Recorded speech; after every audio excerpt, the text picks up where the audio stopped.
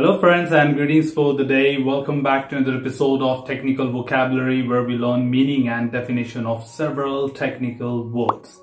As a part of today's tutorial, we are talking about test oracle, which is a little new word for most of the people, but of course very important when it comes to understanding these terminologies.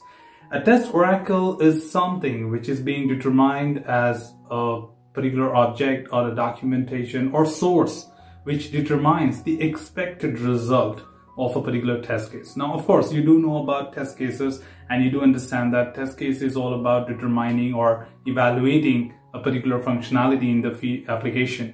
Now, of course, to do that, whenever you run the test cases or when you write the test cases first, you do mention something called as expected result. That what do you expect to happen if a user performs these steps on the application? And that's what is your test case put together.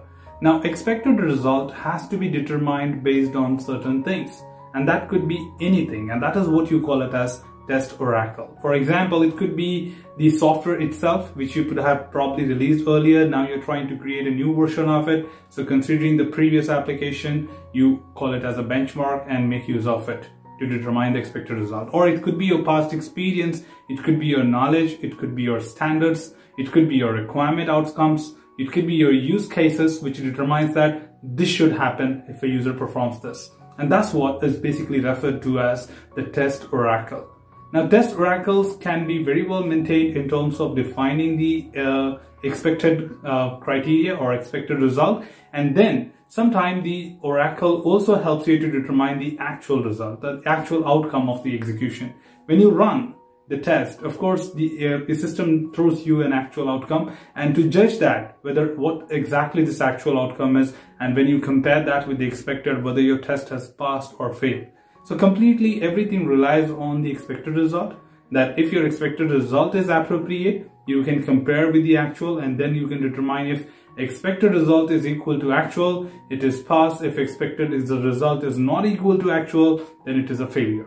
But everything depends on the expected result, and that depends on any such source which you can make use of to determine an appropriate expected result. And that's what you call it as test oracle. So anything, it could be user manual, your standards, which you may have organization-wide, probably your requirement outcomes, use cases which can determine you, or it could be your past experience, the application itself. So anything which helps you determining the expected result for a particular test case is called as test oracle. Okay, so that's all from this particular episode, team. Should you have any other words with you, feel free to drop them below in the comment box. I'll pick that up and talk about it in our upcoming tutorials. Till then, keep learning, keep exploring, keep understanding the context. Thanks for watching the video, team, and happy learning.